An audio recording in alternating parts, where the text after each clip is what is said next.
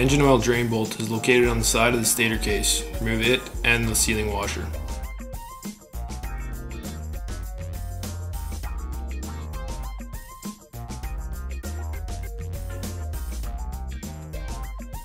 Transmission oil drain bolt is located behind the shift lever.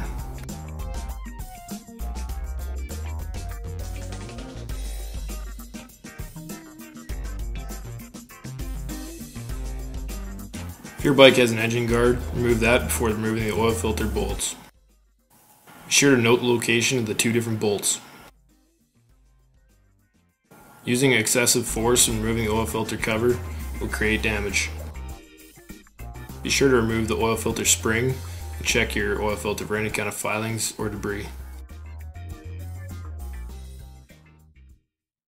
Reinstall the engine oil drain bolt with a new sealing washer and torque to 16 Nm.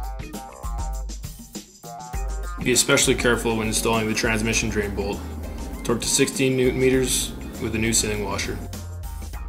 Replace the oil filter cap O-ring, locate the spring and the new oil filter as shown.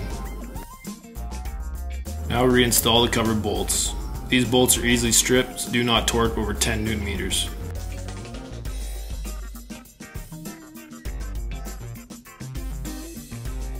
Using approved motorcycle engine oil, fill the engine up to the high mark on the sight glass.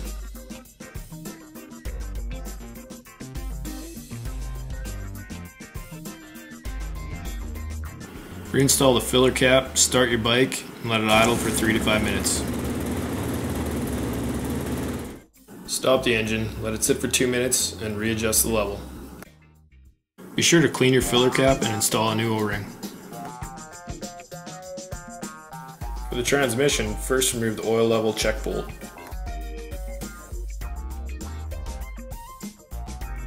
Remove the transmission filler cap and use only approved wet clutch compatible motorcycle transmission oil. Slowly add oil until it comes out the check hole. Reinstall the check bolt with a new sealing washer and torque to 10 Nm. Again, be sure to clean the filler cap and install a new O-ring.